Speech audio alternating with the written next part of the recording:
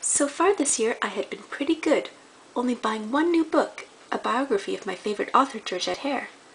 But this month I went a little crazy. First I got an order from Amazon. I ordered the second in the Selection series by Kira Cass, The Elite, because my library just wasn't getting it. Then I ordered the latest in the Mrs. Jeffries Victorian Mystery series by Emily Brightwell. It's a simple series, but I really like it. And then in the clearance section, I got Persuading Annie, which is a modern update of Persuasion by Jane Austen, and Pride and Prejudice, which is a time travel modern-day retelling of Pride and Prejudice. And I just keep getting these Austen sequels because I have Austenitis. Then I went to my local bookstore Chapters and got these three books in the clearance section for $2 each. Midnight in Austenland by Shannon Hale, which is self-explanatory. Then Faking It, The Quest for Authenticity in Popular Music. It's non-fiction.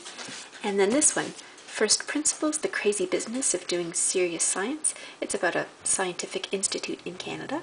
Then I went to a used book fair in my area, where all the books are $1.50, and got a couple of history books.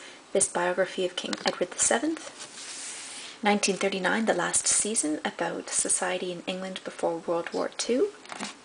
The Duchess of Bloomsbury Street, which is the sequel to 84 Charing Cross Road, which I read for the first time last year and which I loved, so I really think that I'll like this sequel.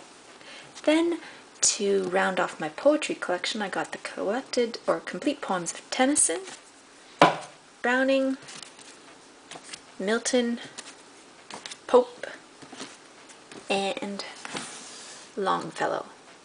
Well, that should keep me going for a while.